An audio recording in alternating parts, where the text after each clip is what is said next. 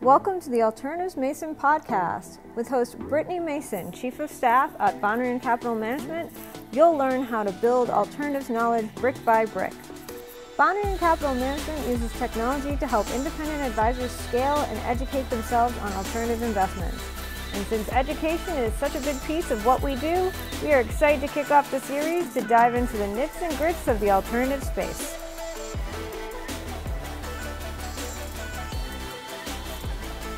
Hello everyone, my name is Brittany Mason and I am Chief of Staff here at Banrion Capital Management. Welcome to episode 3 of the Alternatives Mason, where we are building alts knowledge brick by brick.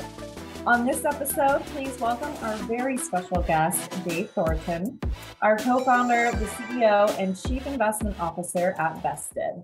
For the past 12 years, Dave has been a serial entrepreneur. His most notable accomplishments include the founding and successful sale of Patient Finder and his collaboration with Emilio Sejo, a principal quantitative strategist at Vested, in the creation of a real-time illiquid asset pricing model.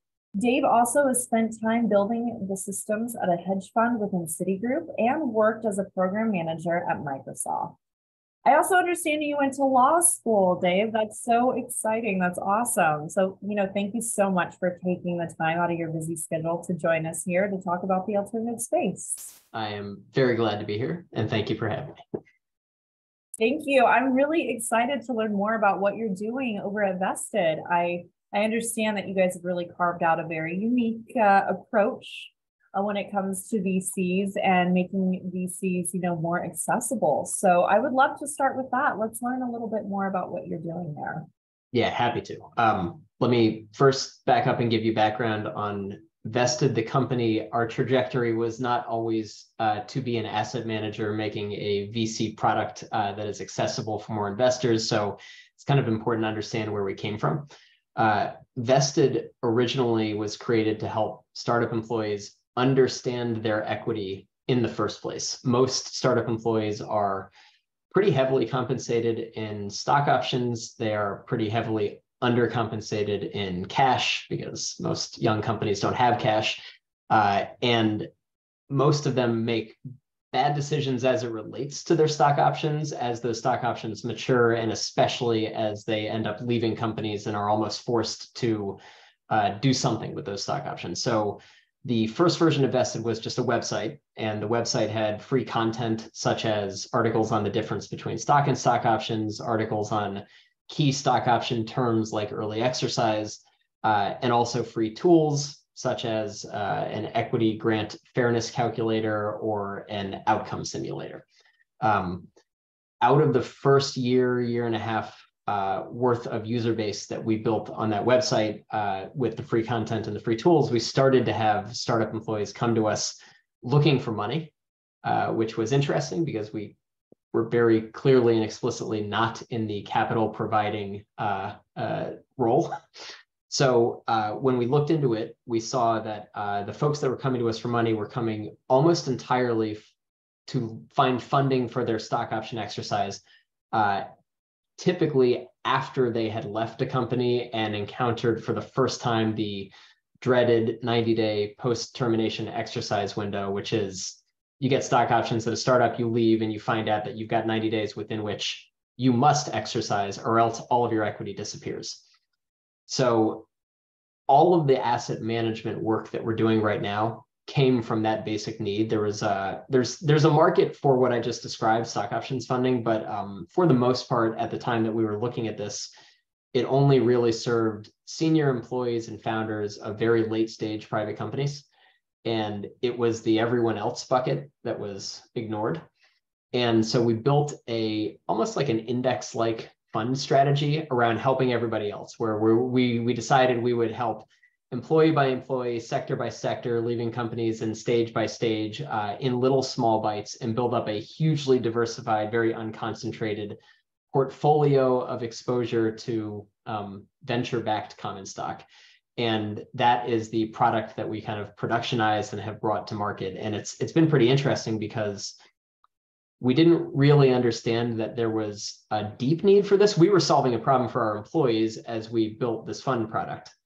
And then we started learning about who our investors were or should be. And we saw that there was a huge set of investors that were kind of locked out of VC, but that have been wanting to be in VC for the last few years at least. One set was folks that weren't ready or didn't have like $10 million to give to a brand name VC, either because they didn't have it or because that's just a significant portion of their overall asset allocation and it wouldn't have made sense. The other set was the group of investors that even if they did have the capital to do that, they were not comfortable with single fund manager, single vintage risk. And so taking all that money and putting it like on one number on the roulette wheel one time was not an appropriate thing for them. And so the VC index at a discount strategy actually really resonated with a lot of people that were looking to get into the asset class. And so that's kind of the backstory for how we ended up creating our current fund product and who it's mostly meant to serve. Okay. And now is that the product, the two for RIAs? Yeah, that's right. Yeah, the fund product. So it's not so much that it's for RIAs, although there's a whole thread to pull there. It's mostly for their clients, the high net worths who've wanted to get into VC and haven't been able to. And then for a variety of reasons, the folks managing their money, who are the RIAs, have not been able to get them in. It has an interesting value prop for RIAs specifically, which is in addition to being an interesting product to get their current clients into VC, it's also a product that is built by helping startup employees own private shares. And when those startup employees have their liquidity events, they will typically pay the fund and they will have their first $1 million and they will need wealth management. So it's kind of like a nice full circle relationship with the RIA universe. Nice. And so I see that you're also managing real risk in the VC asset class, during these crazy times. Can you tell me more about that? Sure. So yeah, it's a very easy trade to put on in a flat market. It's a slightly different trade, at least from a risk management perspective, in the type of market that we live in right now. It's a little bit tongue-in-cheek to call it something index-like because number one, we're not putting in one unit into every company and therefore it is explicitly not an index. But number two, we're not waving in every deal that walks in the door. We're actually doing quite a bit of selection on the companies, and we still have a substantially broader remit than any of the other folks that are participating in the VC asset class, at least as far as I'm aware. So like there are a few thousand companies out of the 30,000 US headquartered venture-backed companies that we like, which is like 10 times bigger than the next biggest remit. But it is not every company. It's only like the top 10% of the asset class that's kind of making it into the portfolio. And we do this in a very data-driven way. So number one, we've got financial performance data on roughly 75% of VC-backed companies. And in a market environment like the current one, it is crucial to know how well companies are doing as it relates to financial performance, because most founders don't want to raise money while the markets suck. And if you don't want to raise money while the markets suck, then you need to be able to make it through the next 2 years without having to raise money. And so financial performance gives us visibility into that. We also have visibility into a company's financing trajectory. So in other words, are they raising progressive up rounds on a decent cadence, or did they just raise a flat round after 4 years? We have perfect visibility into that company's financing terms. So are they offering off-market terms like participating preferred, high liquidation preference multiples, huge cumulative dividends or not? We have a sense for the investors that are behind those companies and whether they're blue chip investors or not. We also have excellent visibility into the employee flows to and from the company. So company just hires its first CFO, great signal. They hire their first sales team, great signal. They lay off 50% of their workforce, terrible signal. And a number of other kind of signal sets that we can get into. But that's the basis upon which we decide which few thousand companies we love out of the overall universe, and therefore how we manage our risk during times like this. Fascinating. Yes, fascinating. Avoid risk as much as we can. So diversification does a lot of work too. what's that? I said diversification does a lot of work too. That's for sure. It's key. So, I mean, this is a very vast space, the alternative space. I would love to know more about your journey and how you even, came into this space in the first place. I would say it's more through the side door than anything else. So I do have a hedge fund background, as we discussed, and so there's a little bit of an argument that I have an asset management background, but mostly I've been an entrepreneur for the last 12 years, starting and failing, starting and succeeding, seeing companies, go from 0 to 1 a couple times, and Type of an entrepreneur. yeah, no, for sure. Definitely didn't do everything perfectly on the way to where we are now. So I've seen a lot of ups and downs, and I have a pretty deep well of empathy for the VC asset class and the founders and the employees that are participating in it. So when it turned out that we had an opportunity to participate in it, I was actually pretty excited. It's neat to have a product that is helping startup employees with a huge problem. And just to put numbers around the employee side of things, roughly 50% of in-the-money stock options go abandoned by employees because they can't find the money that they need. And we're talking like hundreds of billions of dollars worth of this stuff over the course of 10 years. So this is like a legitimately big problem that you almost need to have worked in this world to know and appreciate. And then on the other side, we get to make a VC fund product, and we can, I, as a human being, get to skip the line as an asset manager and go from working at a hedge fund in my past life to actually running a fund in my current life without having stopped in between too many times. So I'm actually pretty excited about it. It's amazing. It's amazing what you've accomplished too over your career, and how diverse your career has been too, Mostly I can attribute that to me figuring out what I didn't want to do in my 20s. The career arc has been meandering, and it has not been meandering on purpose. I just finally landed in the place that I liked, which was entrepreneurship.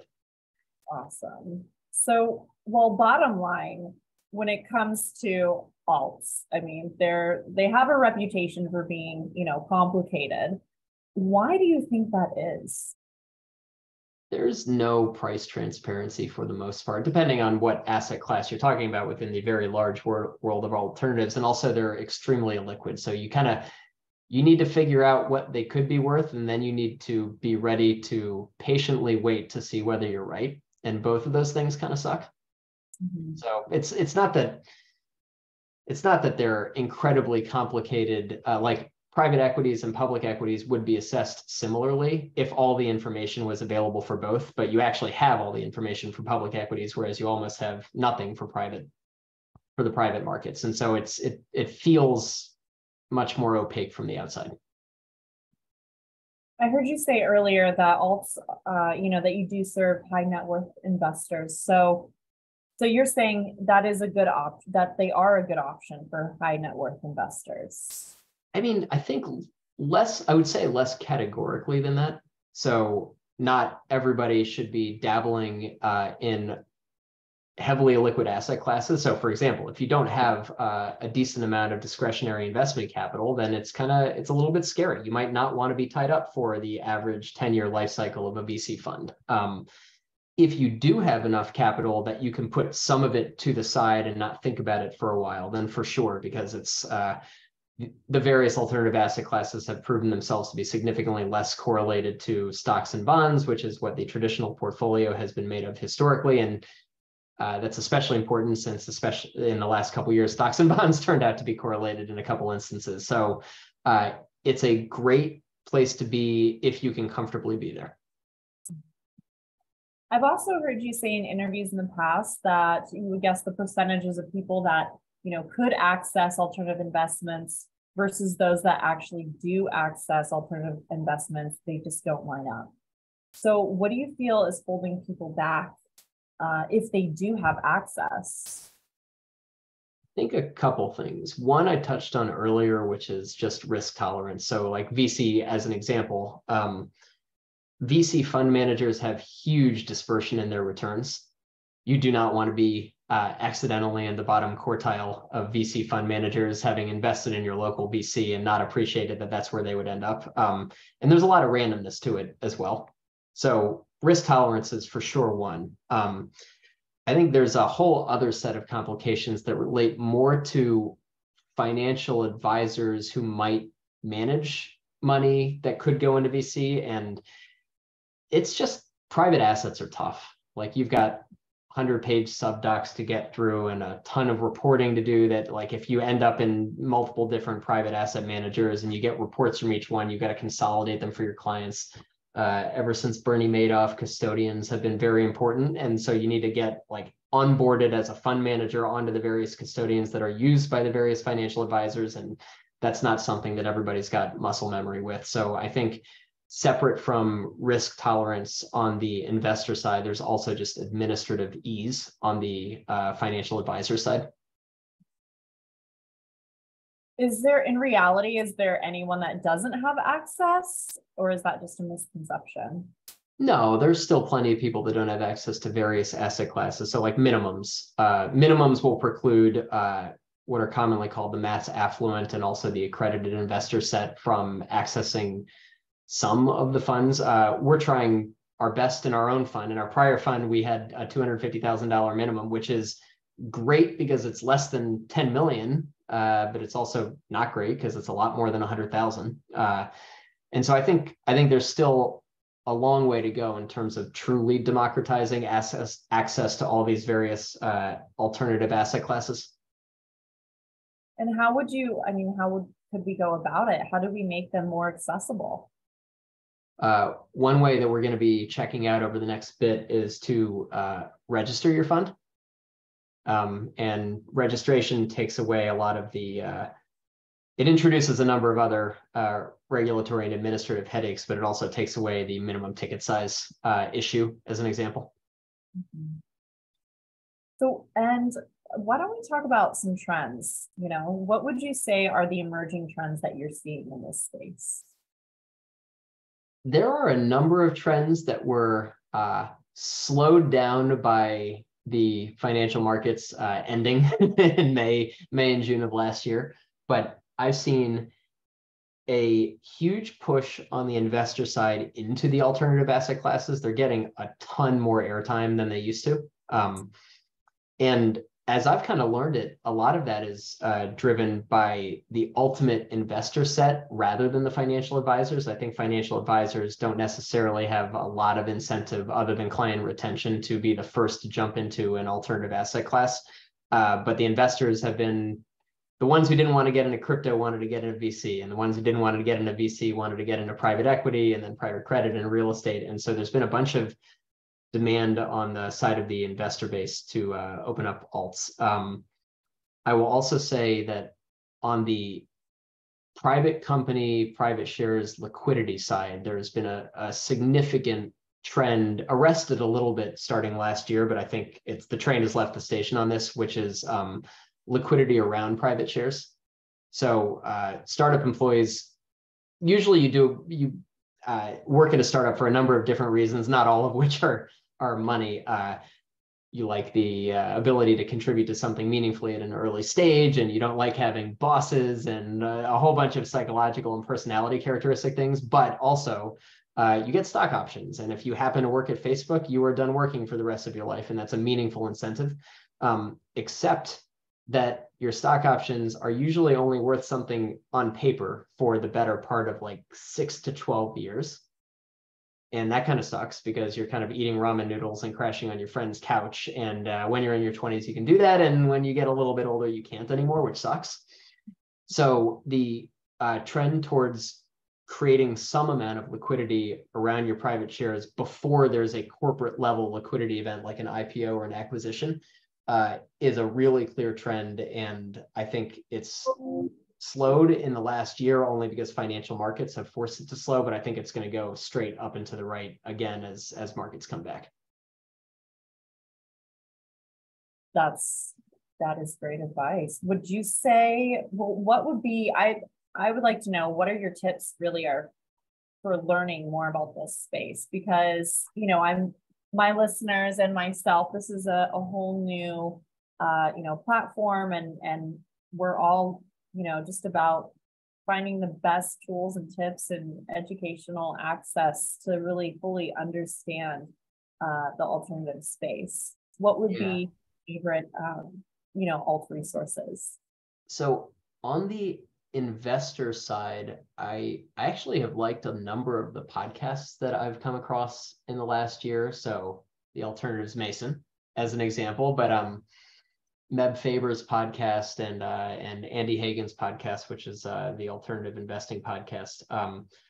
I also like a bunch of the resources that are put out by some of the shops that are providing the plumbing for the alternatives universe. So iCapital and Case are a couple ones that have put out a bunch of good literature to help both their users, who are primarily financial advisors, and the ultimate clients, who are the investors, learn a significant amount about private equity, VC, well, less VC, but private equity, real estate, private credit, and a handful of other alts categories.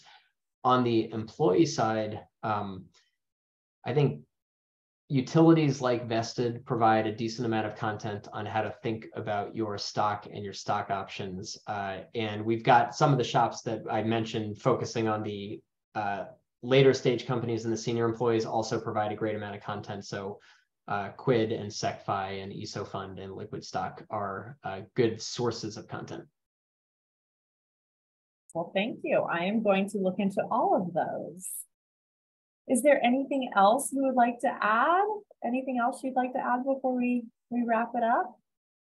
Anything else I'd like to add? I am curious, I guess, on what you've seen in your first couple episodes of kind of opening up the alts world. So what are you guys planning on getting into? Is it asset classes? Is it the administrative side of things? Is it investor psychology? Like, how are you thinking about things? Oh my goodness. Well, there's a variety of things that I'm personally interested in with this. I mean, definitely behavioral, the psychological aspect of a lot of this for sure. And I mean, I'm just a sponge right now, learning everything I possibly can. I just finished the Unify by Kaya, the fundamentals of alternatives. I just finished that. So that was really informative, and I'm just like a sponge right now, taking all the information in that I possibly can about this space. All right. Listeners know, on the first couple episodes, I talked a little bit about what I was doing before this. Very, very different. I was more in marketing and advertising, working in fashion and entertainment. So went from the fashion industry over to finance. So very different, but I'm loving this world and learning, all about it. And the alternative space is one that is very exciting because it's growing, and, it's pretty large, and it seems, there's a lot of attention moving in that direction. So for sure. So you just made me think of something. Come back to me later and let me know what you think about the following. So I'm sorry, what was that? What you think about the following. So behavioral, how investors react to the ups and downs of the stock market is really interesting to me. And I kind of think from the perspective of illiquid investments, like most alternatives are, that may be a feature rather than a bug. So like you see a bunch of people when stock markets move up a little bit and down a little bit, go absolutely bananas and sell too much or buy too much. And it's kind of nice in the liquid universe where you don't have prices that are moving up and down constantly, in terms of getting people to chill out and remember what the point of the illiquid asset is in the first place. So as you come up your own curve, let me know if you end up agreeing or disagreeing with that. I will let you know. I really appreciate it. This has been very informative for me and our listeners. So again, thank you so much for taking the time, to chat with us for a little bit about this space. And I'm definitely going to, take all the advice that you've given, and look more into those resources. So thank you so much. Awesome. And Thank you so much for listening. Be sure to follow us on all of our, social networks, Twitter, LinkedIn, and Instagram, Banrion Capital. Thanks so much for tuning in, and we will see you on the next episode where we will dissect alt knowledge brick by brick right here from the green couch. Thanks so much. We'll see you next time. Bye. Thanks, Mike. Bye. The opinions expressed in this program are for general informational purposes only and are not intended to provide specific advice or recommendations for any individual or any specific security. It is only intended to provide education about the financial industry. To determine which investments may be appropriate for you, consult your financial advisor prior to investing. Any past performance discussed during this program is no guarantee of future results. Any indices referenced for comparisons are unmanaged and cannot be invested into directly. As always, please remember investing involves risk and possible loss of capital. Please seek advice from a licensed professional.